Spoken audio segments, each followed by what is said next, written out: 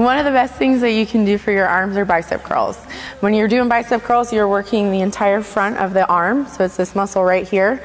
When you're doing the movement, you want to think about keeping that arm still, so keeping the elbow in one position and moving that palm to your shoulder. One of the best exercise movements that you can do is a seated dip. It is a great way to prep for your wedding because it works the backside of the arm, and you need very little equipment. You can use a couch, you can use a chair or a counter at home.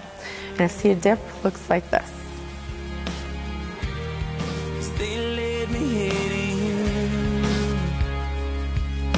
I know that it's gonna take some time. Got to admit that the thought has crossed my mind. Another great exercise you can do are front shoulder raises. They require very little equipment and you can do them at home. If you don't have dumbbells, then you can use water bottles.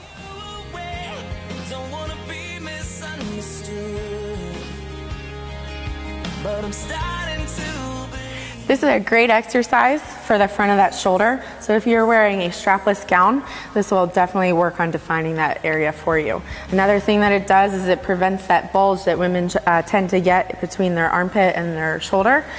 A great exercise for your shoulders is the side shoulder raise. All you're doing is lifting those hands to your side. You can do this at home with little to no equipment. If you don't have dumbbells, just use water bottles. And it will help your shoulders look great when you're wearing a strapless wedding gown.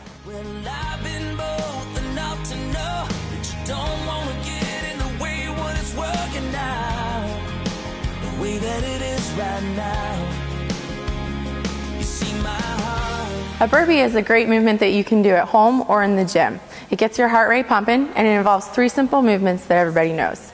You've got a jumping jack, you've got a squat, and then you've got a push-up. It looks like this.